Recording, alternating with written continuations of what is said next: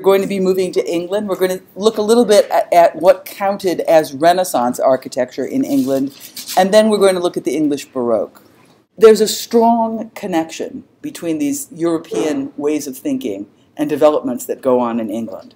Before we talk about the English Baroque, I think we need to mention for a moment the strongest figure in the English Renaissance, and that's Inigo Jones. Inigo Jones is credited really with being a one-man show when it comes to the Renaissance. And a lot of that had to do with the fact that he tried to connect as directly as possible with things that were going on in Europe.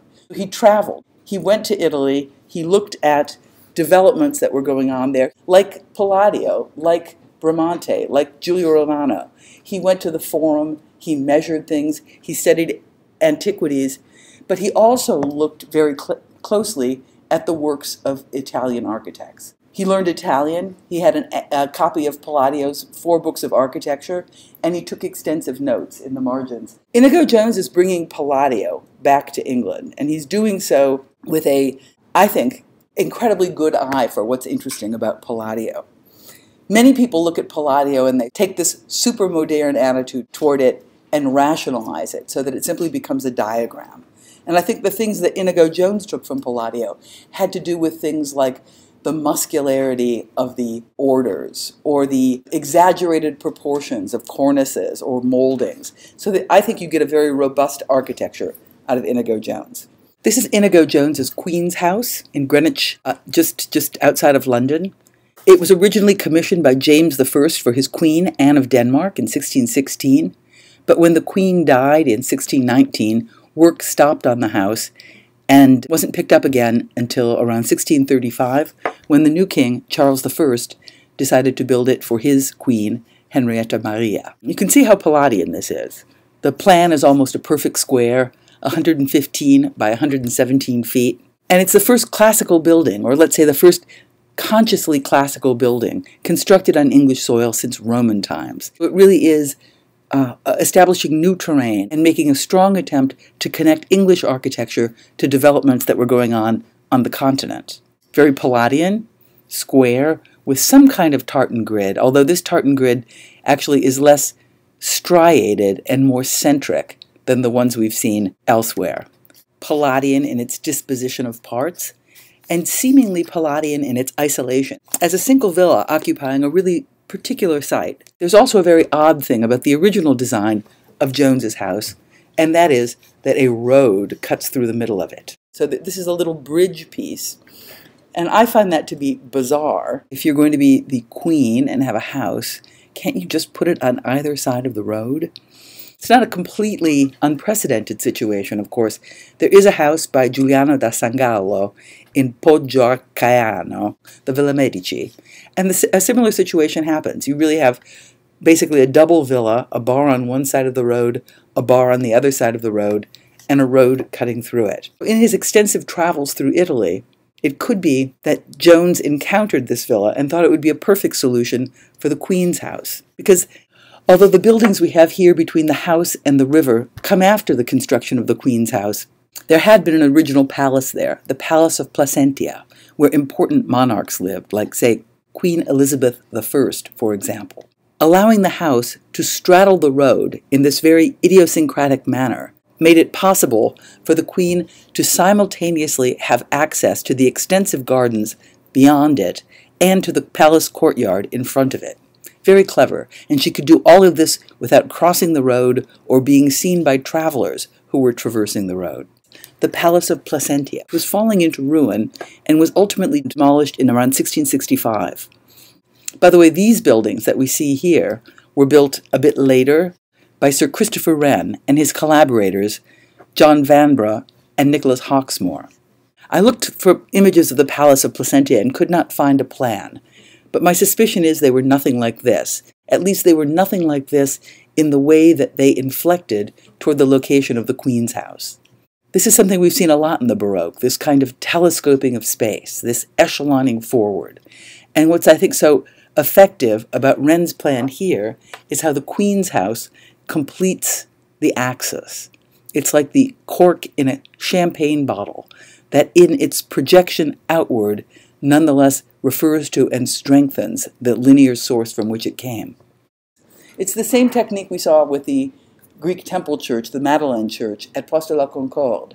There's an absent center. There's a recontextualization of the Queen's house in the new context of the Royal College. Let's look at this as an example of Palladian architecture. We see a lot of things that we would say are consistent with how Palladio would make a building. For example, we have a kind of tartan grid. We have a basic 9-square organization with support spaces tucked inside. In terms of the elevation, it's fairly good at being Palladian. For example, here is Palazzo Chiericati by Palladio, one of his houses in Vicenza, just at the edge of the town. I think that these two buildings are almost figure-ground reversals of each other. If this is wall, wall, wall, wall, wall, columns in the middle, this is columns, columns, columns, columns, wall in the middle. But it's just a kind of imaginative representation of the diagram of Chiericati, a way of making a portico without adding a portico, but understanding the portico as something subtractive within the volumetric block of the building. He's also looking at other Palladio buildings. For example, this is Palladio's Malcontenta, and this is the stair going into the Queen's house over here.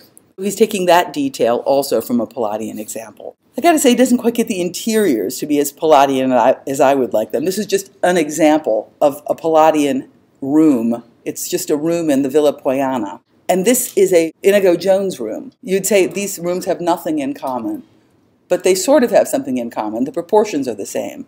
The top of the vault and the length to width ratio are the same, but Inigo Jones just got rid of the vault. Got rid of the vault. There's a kind of austerity in Inigo Jones's handling of Palladio. He's always simplifying, and it could be that he's practicing a bit later. And already some of this desire to purge away the extraneous things in architecture coming into play. And I think that's really clear in this building by Jones, St. Paul Covent Garden. It is, I think, a bizarre-looking building. And what's bizarre about it is, in a sense, it's almost a primitive hut. Palladio talks about the primitive hut in his treatise. So there would have been something in the air about stripping away history and getting to something essential. And you certainly get that here. Look at this. This is wood. These are little slats of wood coming out to support a cornice. These columns have a really exaggerated entasis that really make them look like they're bulging. I mean, you see this thing, and it really has certain aspects that seem straight out of Palladio's playbook, like, for example, these walls with the arch that pull out from the side and begin to suggest to you that this is not a Roman thing, but this is a dismantling of a block. And I think that the abstract simplicity of it gives it great power. Here it's located on Covent Garden right over here in its original condition. And this is what the plan looks like. This is that strange portico. And this is the back elevation, which is almost stranger than the front elevation, in the attitude about the wall as being something really planar. And when you punch through the wall, you get these strong geometrical figures. And I think another thing that Inigo Jones is doing here that's pretty clever is that he's playing with scale in an interesting way. It's a little church. What are you going to do if you have a little church? And I think he correctly realizes that if he glops on the ornament, it will, in fact, diminish the scale of the church because every little gesture will become smaller and smaller and smaller the more gestures he makes. But by stripping away the ornament and dealing with massing and a few big punches, the general image of this thing becomes more monumental. Just some odd little details. This is where the arch and the block of the building meet, completely different material condition. And this is that situation in Palladio. When Inigo Jones goes to Italy, he doesn't simply look at Palladio for a rational idea about planning space or organizing proportion, but he's also really interested in the language of architecture that comes up during the Mannerist period. He's very interested, for example, in Giulio Romano and this kind of robust, gutsy language. This is the banqueting house by Inigo Jones, and this is Giulio Romano's house. So ideas about rustication, or ideas about varied rhythms between pediments and rounded pediments happen there. Or even this project for the House of Raphael, with this really strong rusticated course, is something we see again in Inigo Jones. The next generation of architect after Inigo Jones was highlighted by Christopher Wren. And Christopher Wren is, in many ways, one of these Renaissance men, the likes of which we've been admiring in figures like Alberti and Guarini. He doesn't come into architecture through the practice of architecture, but rather because he's so smart, because he's so good at math. He is asked to undertake a project for fortifications because he's a professor of mathematics. And they figure, well, who's going to be able to build things better than a professor of mathematics? Through that, he becomes increasingly engaged in the work of architecture. He had various responsibilities. He was a professor at Oxford University, professor of astronomy and mathematics. He founded the Royal Society, which was a scientific society where people would get together and share these new discoveries that they're making. One of his great friends was Hooke, and if I remember anything from physics, it is that Hooke came up with Hooke's modulus that tells you how springy a spring is. So you can just imagine these guys sitting around and saying, I've got this great idea for rebuilding London. Wait, let me tell you about the spring modulus that I have. No, I have this idea about an apple falling. I mean, there are all kinds of interesting people in England sharing ideas, and the Royal Society really became an instrument for the kind of conversation that they could have. That generation, exemplified by Christopher Wren, turned away from this strong engagement in plasticity and heaviness and rustication and materiality, and instead began to think about architecture in what we might call a modern way, connecting back to the French debate within the Academy between the ancients and the moderns. If the ancients looked at precedent, particularly looked at antiquity, and tried to somehow understand the lessons of antiquity and repeat them, then the modern, or the moderns, were interested in extrapolating theory from the lessons of antiquity and moving forward. The modern were happy to jettison quite a lot of antiquity on the way. Claude Perrault, architect of the East Front of the Louvre, for example, would go so far as to say you don't even need the orders. The orders are simply a convention. People like the orders because they're used to the orders. But what really matters is material and craft and things that are true in all times, in all places, in all periods. So in Wren's architecture, we don't have the quirky Mannerist language anymore, and rather than having a taste for heaviness and the presence of material, Wren specifically becomes interested in lightness and the absence of material. In 1666, there was a fire in London, and the fire in London was devastating. The area in pink represents parts of London that were burnt.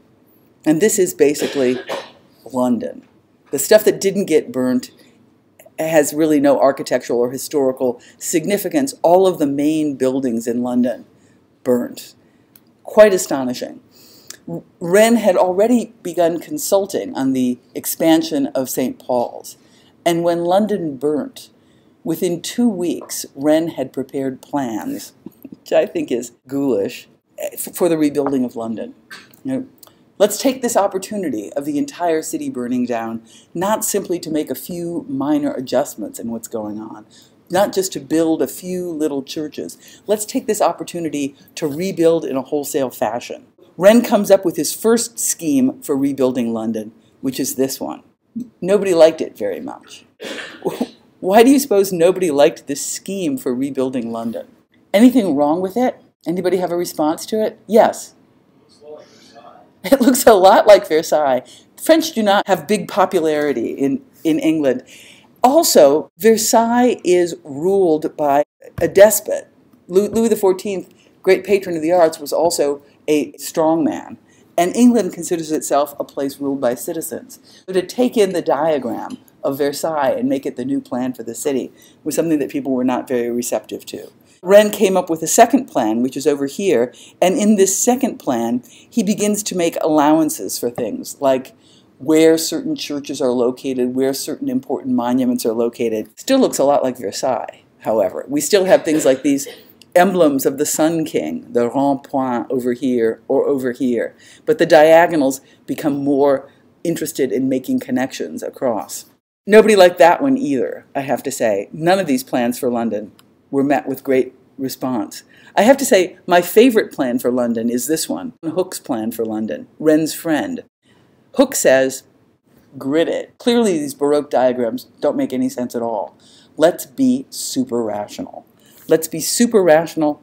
Let's grid the thing. And actually, it's more nuanced than that. I don't know if you can see within the grid, there are these little squares that become city parks. So it becomes a gridded system with an alternating rhythm of green space within it to create sub-communities within the large community. And up above this is the burnt area of London as rebuilt by Hooke. None of this got done. None of this got done because people owned land. People had interest in certain pieces of property. And nobody wanted big diagonal boulevards or even new gridded streets cutting through their city.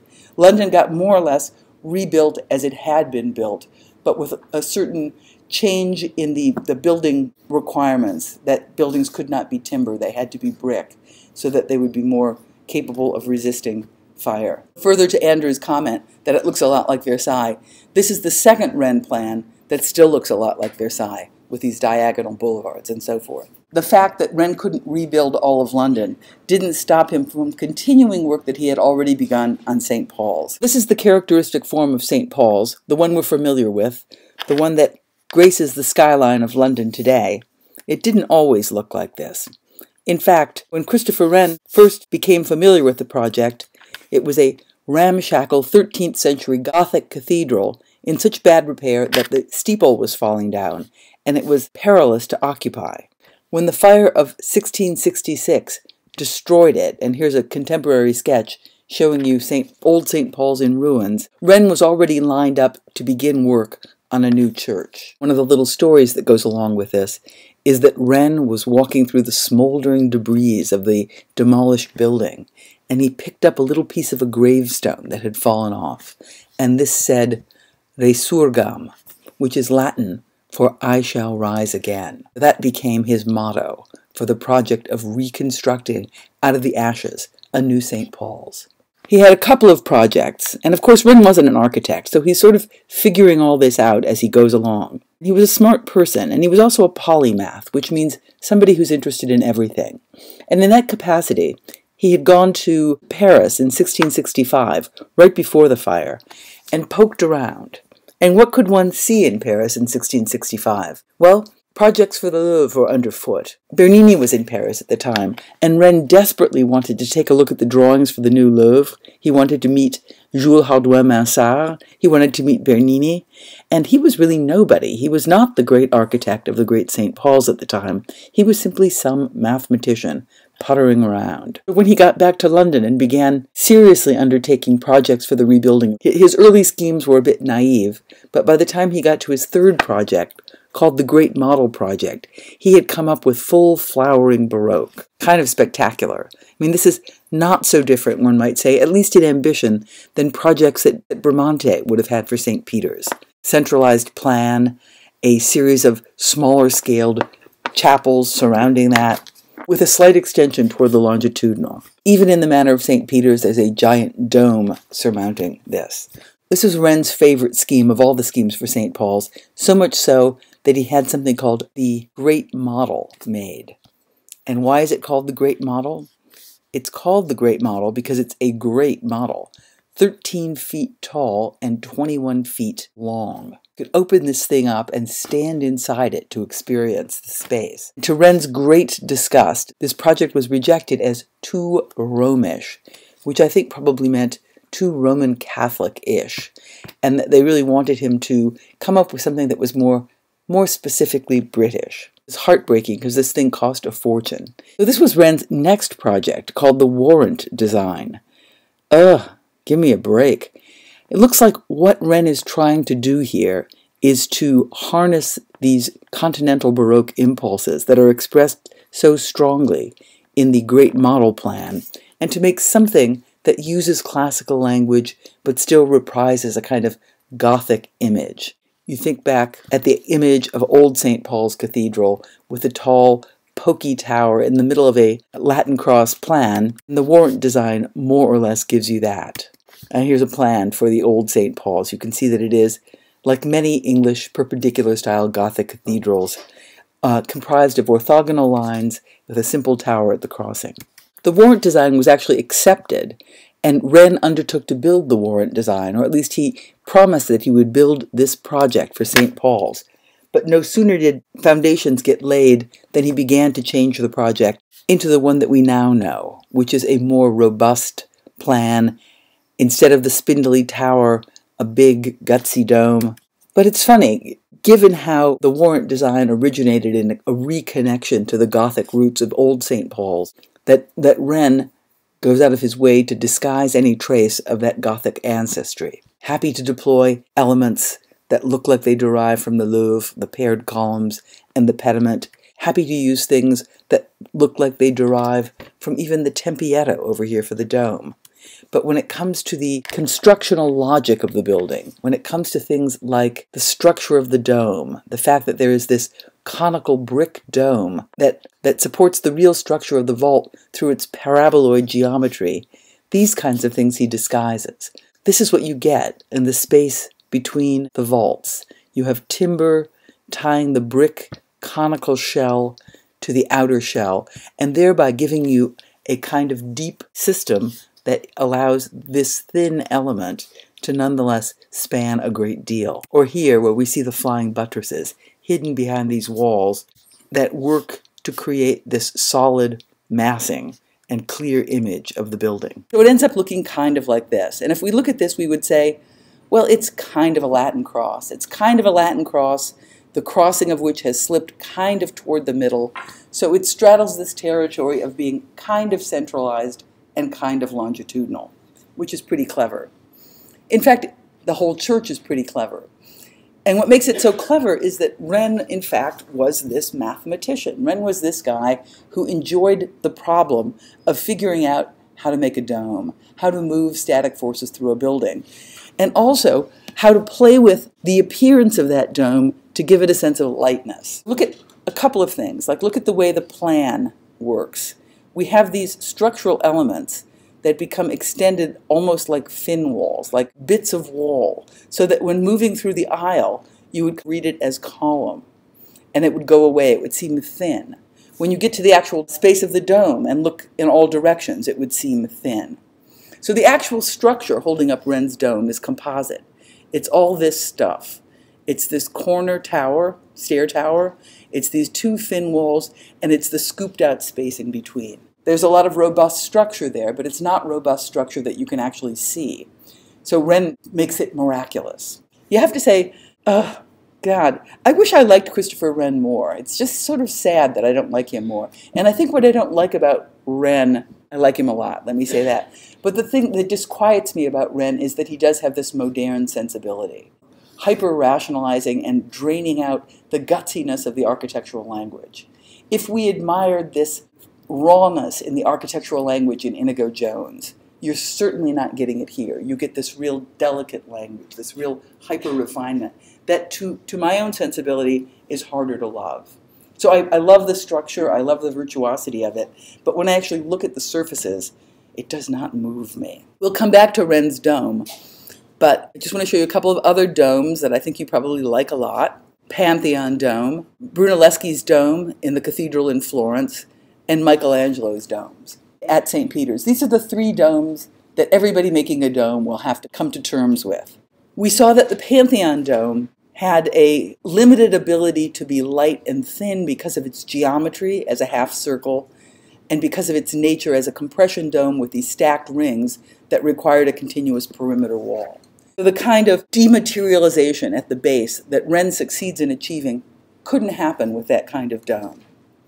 We see here that in the Brunelleschi dome, there's an increased verticality, which is great, because that begins to allow the loads to transfer more directly to the earth. We also see that Brunelleschi has this double dome system going on, so that the two shells work in tandem to create a structure that is stiffer than either one of the two domes would be, or stiffer than that all that material would provide if it was just together without the air in between. And when we get to Michelangelo's dome, we get something that seems to borrow principles from both of these domes. You know, a good Renaissance guy might look at the Brunelleschi dome and say, wow, where's the circle? How come this is not representing the sphere anymore? This is just pointy stuff. This is This is missing the boat. So Michelangelo has a double dome also, and he manages to pump up the top part of the dome and then also slip down the lower part of the dome so that the geometry of the interior dome is more spherical, but the structural value of the dome takes advantage of the increased verticality to do the same kind of work that Brunelleschi is doing here. In addition, Michelangelo begins to deploy a technique begun in a limited way with Brunelleschi, but he really uses it in a wholesale fashion, and that is to add chains. Chains that act in tension to resist lateral thrust, instead of just relying on massive walls to resist thrust and compression. What does our friend Christopher Wren do? Here's his dome. It's a pretty fabulous dome. It's a pretty smart dome. Can we see anything that's going on? For one thing, if you like your circles, he's giving you a pretty spherical appearance of a dome on the inside and a pretty spherical appearance of a dome on the outside. But in between them, he has this kind of conic section holding them together. And this is really smart. The shape of this is the shape, the natural loading of the dome. There is this term catenary, which I will demonstrate to you using this cord. See how it works? This cord is too stiff. It doesn't work very well. But a naturally loaded cable, when you hold it like this, will droop. And the droop is the natural shape of the catenary. And if you were to flip it and make it into an arch, that would be the most efficient shape for the arch. If you were to spin that arch, that would be the most efficient shape for the dome. The geometry of the middle shell that Wren gives you is picking up on the geometry of the catenary and becoming the most efficient shape. Wren is simultaneously doing something incredibly clever in terms of the structure and then hiding it. Pay no attention to the fabulously shaped middle dome. I'm going to just show you these perfect models of the celestial sphere. And he does that systematically, like over here too. This is the nave of St. Paul's. Look what he's got. He uses something that looks very much like a flying buttress that you would have seen in Gothic architecture. But instead of expressing it and deriving a language from these things, he's happy to conceal it. He's happy to give you this sense of lightness. He's happy to give you these elevations that reveal order and clarity and strong geometric forms rather than the dematerialized laciness that you would get from some kind of Gothic envelope. In the same way that he masks the true geometry of the dome with these inner shells. So he's a little bit of a weasel, you would have to say.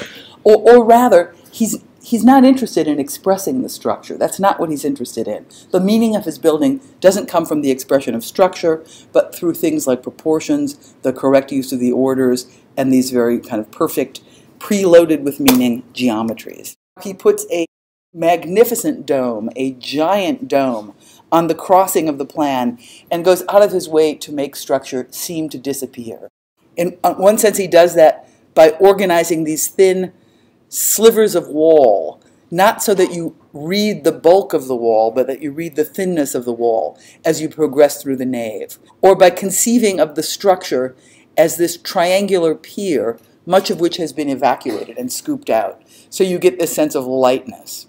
At every moment, Wren will conceal the true structure in the interest of giving you a perfect geometry or a sense of lightness.